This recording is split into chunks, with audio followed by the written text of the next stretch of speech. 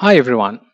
Today we have a class, about the number systems.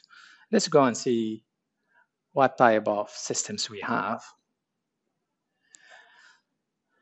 We know we use the number from 0 to 9 in writing any number in our daily basis. This is what we call it the decimal.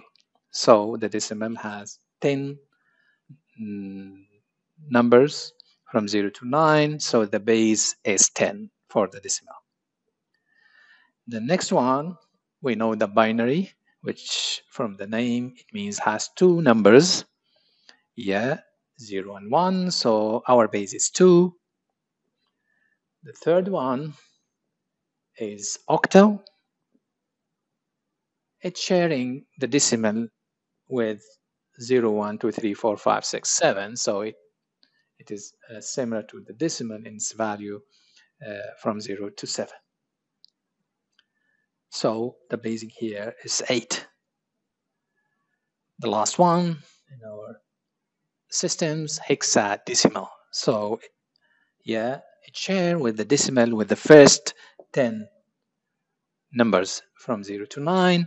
And how you complete the 16 numbers with you complete it with the alphabet A, B, C, D, E, F. This is why A corresponding to 10, B corresponding to 11, C is 12, D 13, E 14, F 15. So from 0 to F are 16 digit. So we use the base 16. Now, how we can write the decimal as by using the base of the decimal? We can write this number as this one. So the first one, you consider you have a note of 1 dirham. So you can multiply by 1. 1 is 10 to the power 0, just to write in terms of base 10. And the second place here is every unit corresponding to tenth. So corresponding to, you have two notes of 10 dirham. So you multiply 2 by 10 to the power 1, you have 20. And the third one in the 100 places. So you have note of 100, which is 10 to the power 2.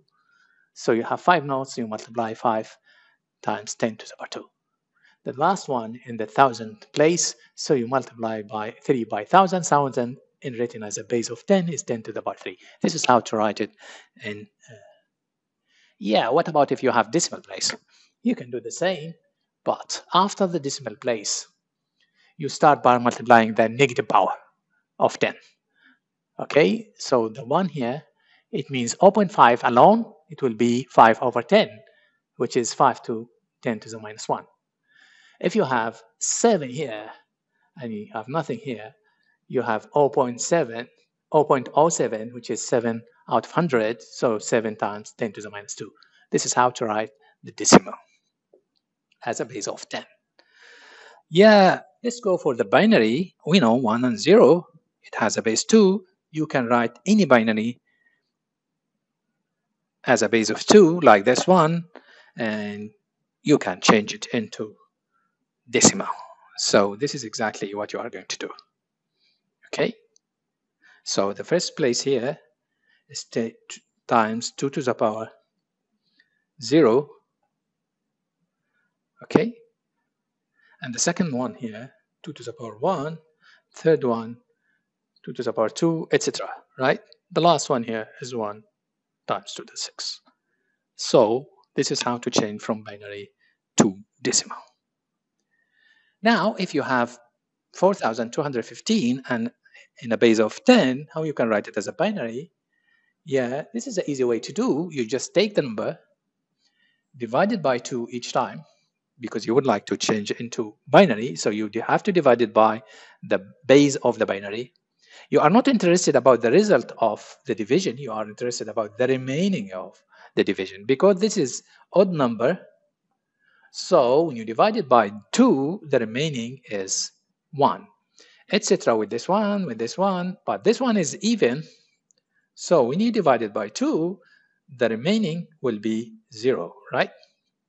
Okay, and you can do the same without making the division, but you have to do the division to reach, yeah, to reach this one, right? Okay, now how I can write the result? You go from down to up, yes, to write this one. So if you go from down to up, you start from what? Left to right. But if you make the opposite, you have to start from the opposite way as well. Okay. This is a table, give you the corresponding values of the decimal by the binary values, right? Okay, what does it mean? MSB, it most significant digit, because the biggest one, I mean. And this one is the least significant digit. So you write the least significant digit here, and here is that before this one. But if you start from the left, you have to start from the most significant digit. Similar to the base, we know this one is bigger than this one, is bigger than this one. This is what we call it MSB and LSB. Now, if you have a decimal fraction like this one, it will be exactly the same in the binary when you, but the name of the point is in the decimal, we call it decimal point, but the point in the binary system, we call it floating point. Okay, how you do this one? Take your fraction,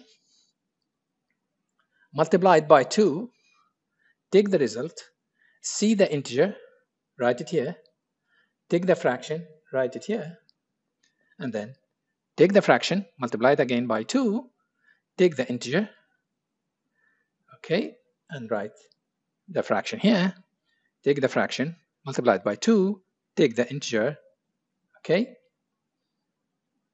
and write the fraction is 0. Once you reach 0, you have to stop. Now, you go from up to down, you write from left to right. Okay, be careful with this one, just a little bit. What about if I have integer with decimal fraction? Yeah, I know the decimal fraction, how to do it. Okay, and before we do the integer by dividing by 2, so you can do this one into 2 sections. We start with 56 and dividing by 2. As we said, we are not interested about the result, we are interested about the remaining. This is even, so the remaining 0. This is even, remaining 0. This is even, is remaining 0. This is odd, the remaining should be 1. The remaining of the odd, when you divide it by 2, is 1 as well. Once you reach this one, you have to stop, right? Now we finish the integer part. You can write it from, yeah. So I can write this one, this part, as 1, yeah. As we said, this is the most significant, this is the lowest significant, right? So we can write it from left to right. Now we go to the fraction, we do the same as we have done with this fraction. As I said, you take the fraction, multiply it by 2, write the integer, take the fraction, multiply it again by 2, and take the integer. Once you reach 0 in the fraction, you can stop, right? Now we have this one, go from down to left. So we can write from left to right. So notice the integer you go, yeah, from down to up to right, from left to right. In the fraction, you go from up to down, opposite to the integer, and also we go from left to right. So we go to left to right in both of them, but in the integer, we write from down to up. In the fraction, we write from up to down. Be careful with this one. Now, let's go for the next system, number systems, which is octal and hexadecimal. Why we are not satisfied with decimal and binary and that's it? No. Because remember, if you have this number, if you would like to write it in binary, you write it as 12 binary digits. I will leave it for you to check. But if you write it as hexadecimal, you write it only with the 3 digits.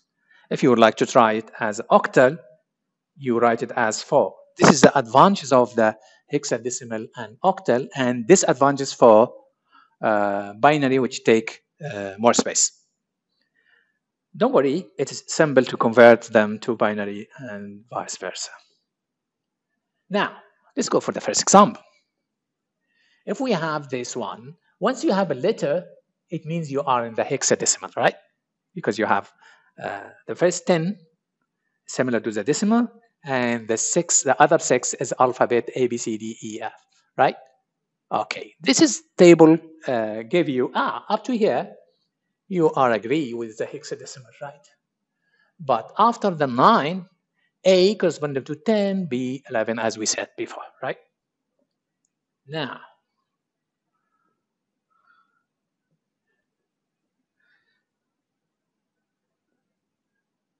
yes, I go for A. I know it is corresponding to 10, 1. So how we can write this one? We start here with the base to the power 0, and here the base to the power 1, etc. So you start from the right with the power 0 or for the base, whatever the system you are going to use. Yep. So A corresponding to 10. So I got 10 and multiply by 6 to the power 0. 1 is corresponding to 1 and multiply by 6 to the power 1. Finish, add them together, it will be 26. Now, go for this one. 2 corresponding to 2. As we said, A corresponding to 10, 3 corresponding to 3. So I go from the left, 3 with the unit of the base to the power 0. And the second one, the base to the power 1. The third one multiplied by the base to the power 2. Okay, now add them together, you will have the corresponding decimal, which is 419. Now, let's have binary to hexadecimal, right? Here, if you have a binary, you have to slice it into pieces. Each piece has 4 binary digits, right?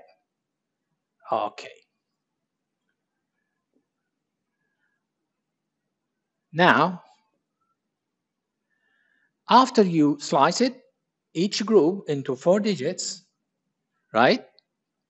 What you are going to do, if you said I finish with 3 binary digits, what I can do, you can place zeros at the left if needed, because it doesn't make any difference when you add zeros to the left in the binary system, right? Okay. Step 2, replace each group of 4 digits by the corresponding hexadecimal digit from this table, right? Good.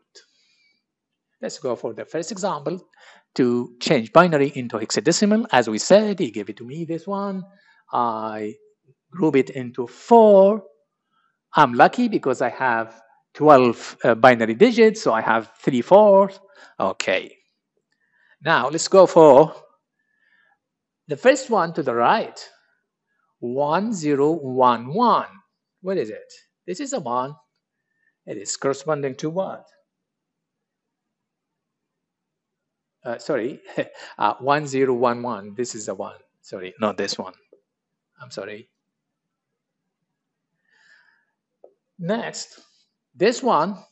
Yeah, you said this is 1 1. I had told you if you add zeros, no problem with the binary. Okay, so when I'm writing this table, I didn't write 0 0 1 1. It is the same, and you have to know adding zeros to the left in the binary doesn't make any difference, right? Now the last one. Okay, how you can get the values? Yeah, I'm writing the values of each one. Okay, into hexadecimal. So I have these 12 binary digits can change into how many digits in the hexadecimal? Only 4 hexadecimal digit. This is the advantage of the hexadecimal. Okay. Now let's go for the next one. Yeah, we are not lucky because we have only 10.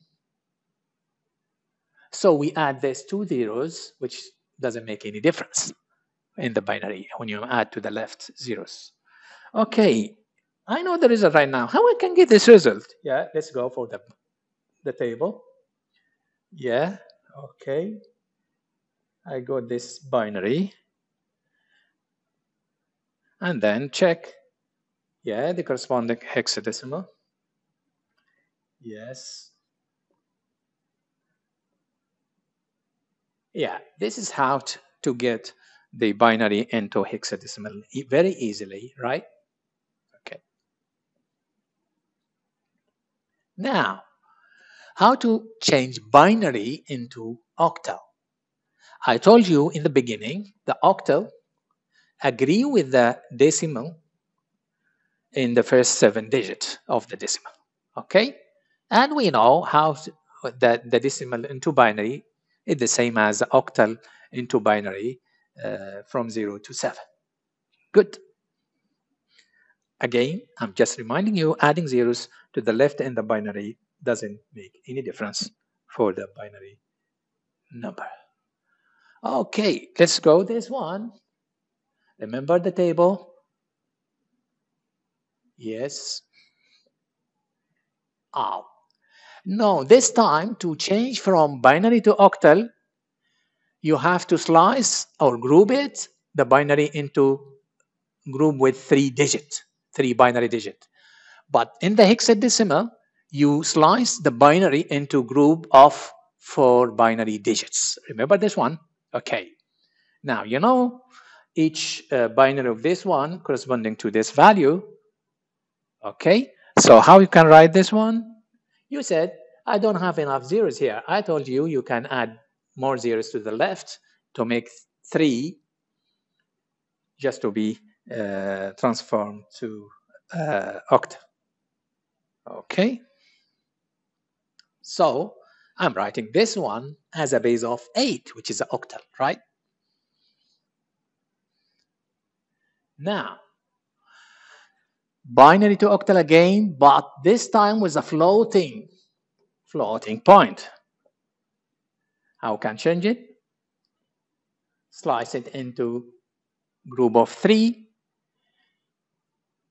Yeah, I add 0 to the left here to make 3, right?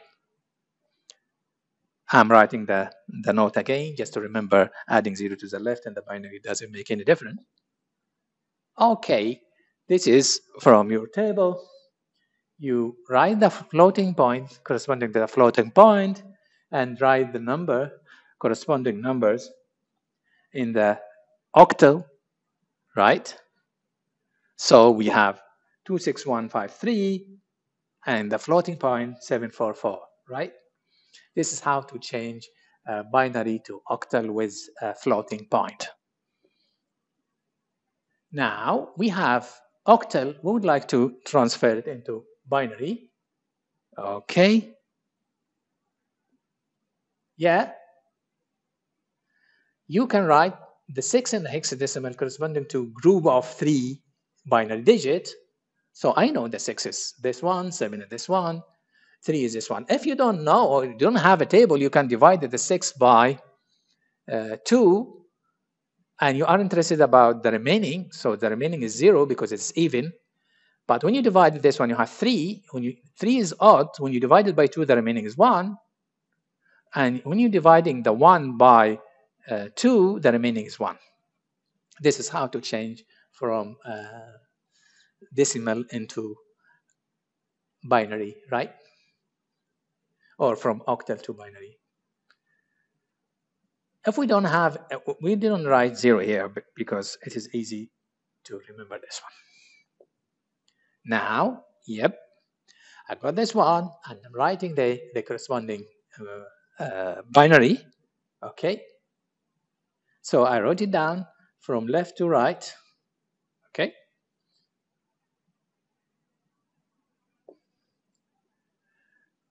This is a practice for you. You can go back to the video for the section you are not sure about how to solve these questions, and wish you all the best. Thanks for watching.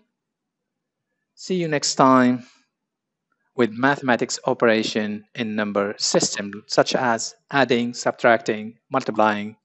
Okay, thank you.